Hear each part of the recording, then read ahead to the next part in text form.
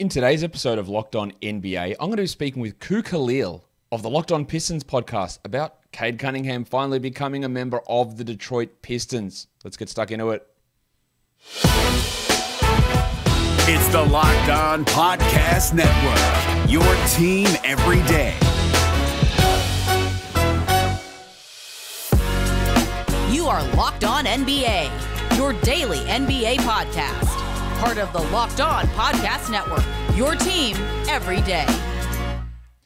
Hey guys, and welcome back to another show. Locked On NBA here. I'm your host, Josh Lloyd, and we're going to talk in a sec to Khalil of the Locked On Pistons podcast. Before I do that, today's show is brought to you by Built Bar. Built Bar is the best tasting protein bar ever, and they celebrate your freedom of choice by offering you 9 delicious flavors, plus they bring out limited edition flavors all the time, which are awesome as well. Coconut, raspberry, mint brownie, double chocolate, strawberry, orange. That's just a selection of the flavors available at Built Bar. But if you don't know what your favorite flavor is, grab yourself a mixed box, 18 bars, 9 flavors, 2 of each bar, and you get to find out which one your favorite actually is. But not only are they the best tasting protein bars ever, they're healthy too. Check out the macros, 17 to 18 grams of protein, only 4 to 5 grams of sugar. The calories ranging from 130 to 180 and only 4 to 5 grams of net carbs. Amazing flavors, all tasty and all healthy. Built Bar is also the official protein bar of the US track and field team. Go to Built.com and use the promo code LOCKED15 and you'll get 15% off your order. The promo code is LOCKED15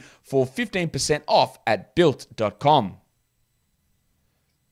So let's bring in Khalil now, the host of the Locked On Pistons podcast. Let's start with the big news, the obvious stuff here in Detroit, and that is that Cade Cunningham is now a member of the Detroit Pistons.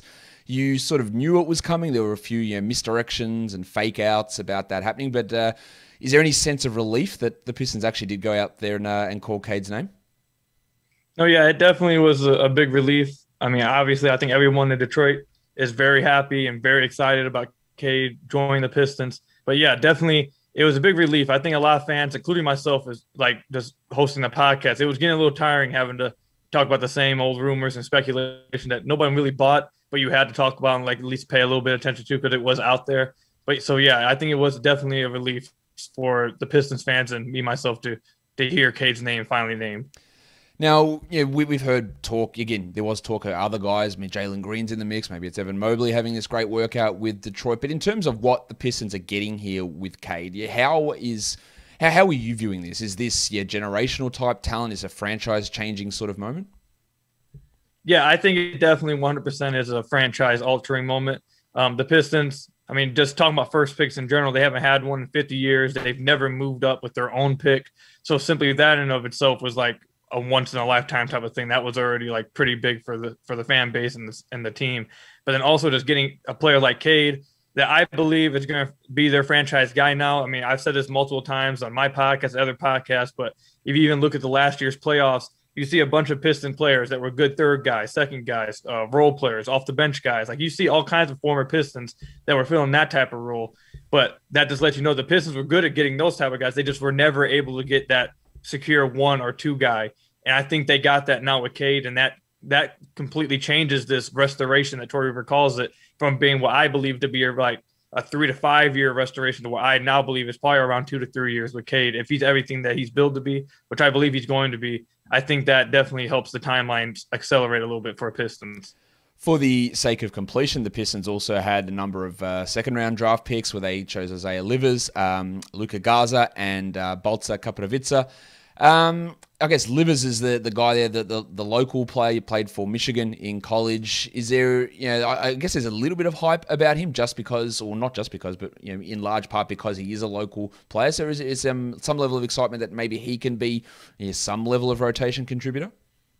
Yeah, I think Livers is the only one of the 3 that you should really think could possibly crack the rotation. I actually think his style, I mean, there was actually an article today that came out, I forget who wrote it or where it came from. I'm sorry if you happen to listen to this, and I'm sorry I don't remember who it was, but they said that he basically could come down the same path that Sadiq Bey did. And I actually think that's very accurate. I think Livers has the best shot to crack the rotation because the Pistons need shooting, some length, and he has both of those things. And if he can continue to shoot the way he showed that he can in college and in the workouts, obviously heading into the draft, now I definitely think there's a spot for him, possibly in the rotation for him to crack into it, especially with free agency playing out with Frank Jackson and Hamidou Diallo both are restricted free agents. You don't know if those two are coming back. I know the Pistons probably do want to bring them both back, but specifically Diallo, he could be a little expensive. So I think there definitely is a way for Livers to become a rotational player. But the other two, not so much. I don't think they'll really ever see the court this year. I think they're BG League guys, maybe not even contract guys. I don't know. I'm not really thinking highly of any of the other two. Yeah, I wouldn't be thinking too highly of those two either. But the Pistons, that's not all they did. They drafted Cade Cunningham. That's a huge win. They get the local guy, Isaiah Livers. But Troy Weaver was not content just with that. Now, the news has just come out today that they have waived, or yesterday, I don't remember which day it was, Corey Joseph has been waived. He was getting a lot of playing time towards the end of last year after he came across in the trade for Delon Wright. But perhaps more eye-opening is the trade of Mason Plumlee. So the Pistons signed Mason Plumlee to a large amount of criticism, I think, last season in the offseason. And then 1 year in, they've traded him away. But they didn't just trade him away. They traded him away along with pick number 37 to get back pick number 57, which was used on Bosica Pravica. So basically salary dumping Mason Plumlee by giving up a high second-round pick in the process. Now, if the idea is, well, we just want time for Isaiah Stewart, that doesn't pass the sniff test to me because you can just play Isaiah Stewart over Mason Plumlee anyway. So what's happening? What are the Pistons creating this cap space for? What is up? So the Mason Plumlee trade definitely, I won't say confused. I actually have said for a while that I thought he was going to be traded on draft day to get back into the first round. I thought they were going to be able to package him with the first round pick to a contender, maybe like the Nets or someone who needed a veteran big who could play. Make no mistake about it, Mason Plumlee had a really good year for the Pistons this past year. I think he had like 2 or 3 triple doubles for him. He had a pretty good year for us. So it was kind of shocking that they had to attach a second rounder to just move back and basically have the Charlotte Hornets take Mason Plumlee. I'm sure they're happy having Mason Plumlee. They needed a big guy. So I'm sure he's going to fill a void for them. But definitely that was shocking to see that they had to attach a second rounder just to get him basically off the books. You're right to say that doesn't pass the sniff test about just simply wanting to play Isaiah Stewart. You're right to say that. I don't know if you've seen any of the other rumors. There's also rumors apparently that the Pistons are interested in Tim Hardaway Jr. in free agency, apparently JaMychal Green as well. I don't have any insight on this part. This is me more just speculating based on what I've seen, and what Troy Weaver has shown over the past year and a half of him being the GM. But for me, I don't think the Pistons are trying to lose this year. I don't think they're pushing all their chips in by any means. But I also don't think they're pushing all their chips in to lose either. I think they want to be a competitive team this year. Actually, if they push into the plan, so be it. But I think they're actually going to try to build like a decent team to where they're not just like sniffing the bottom of the standings anymore. So I wouldn't be shocked if they were cleaning this cap space. And I'm actually having Keith Smith on the podcast later on today to talk about the Pistons' exact cap situation.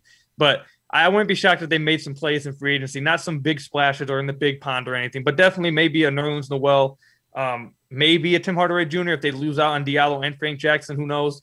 But yeah, I think they definitely moved that cap space so they could specifically make some moves in this season, because they could have held on to Mason Plumlee until next year and made a move like this as well. But it seemed like they are in a rush to do it right now. It seems like they want to make a move in this free agency. To me, the way that it sort of feels is that they are looking at the impact that Cade can have in year one is very similar to the impact that, say, Luka Doncic had in year one. For now, I hate comparing those two players, but it's just in terms of, if Luka on Dallas meant that they were going to be too good to get a high draft pick. And Cade, I think that Troy might be thinking, well, Cade playing for Detroit, along with the development of Stewart and Bay and hopefully Killian Hayes as well, will mean they're going to be too good to get themselves another high draft pick. So let's use this availability of cap space that we can create now to see if we can actually push for the play-in or push for the playoffs and accelerate that timeline. And then by year 3, when Cade is really rolling, hopefully, then you are pushing for a top 4 seed. That to me is what it feels like. I don't know who they're targeting. I have heard the Tim Hardaway one.